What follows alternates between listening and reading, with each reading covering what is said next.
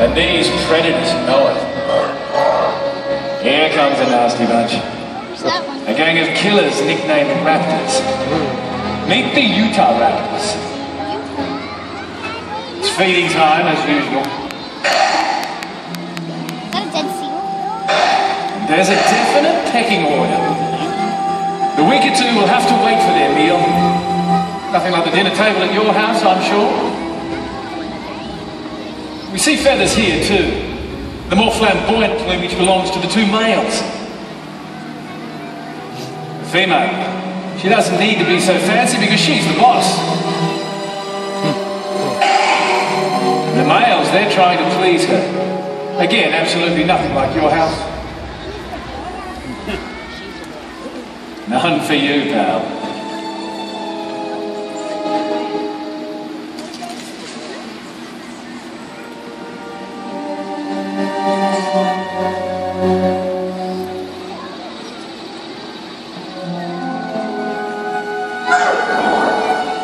Do you hear those sounds they make?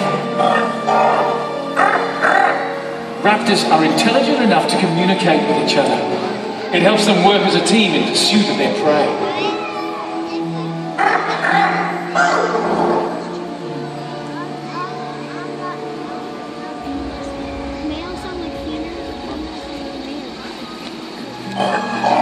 Look at those sleek, muscled bodies held in perfect balance by the tail. The tail constantly adjusts as the raptor slinks forward. Graceful but deadly. You wouldn't want to run into one of these in a dark alley. You see the arms? Look how they tuck them away by their side, the way they fold at the wrist. Does that remind you of anything? Bird. Now hold that thought, we'll come back to it later.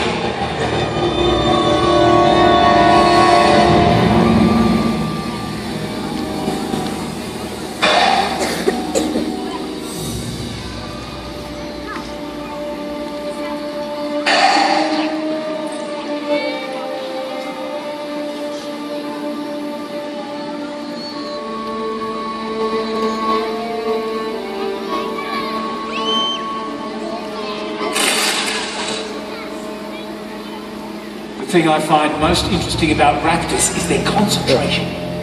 See, as they walk, their heads hardly move. Their eyes stay fixed on the goal ahead. But they're quick when they need to be. Uh-oh.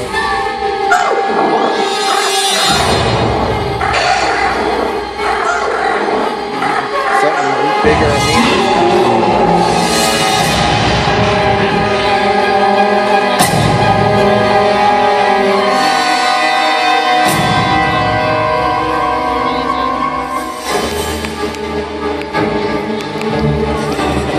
He's pretty smart for a dinosaur. We tend to think a bigger brain makes a creature smarter, but for raptors, it's quality, not quantity that counts.